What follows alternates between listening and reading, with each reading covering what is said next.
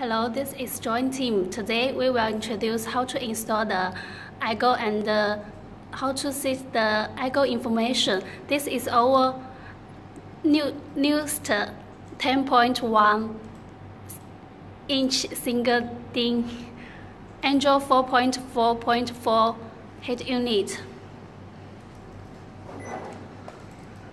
Then first you need to download the iGo and the information from Join in your Windows computer and put the iGo file into the SD card.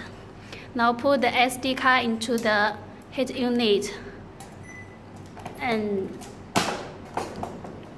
then open the head unit. Choose the file manager and choose the SD card. Put the iGo, this one, and install it. Now it's installing. After installed, you can open this. Please attention, when you first install, open the app, there will some run for the iGo. Now you need to exit it and open the app again. Okay, that is okay. Now you can see the information from the iGo.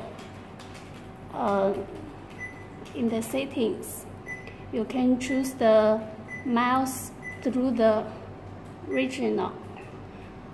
You can choose the iGo language from this one and the mouse from this, like this. Okay, thank you.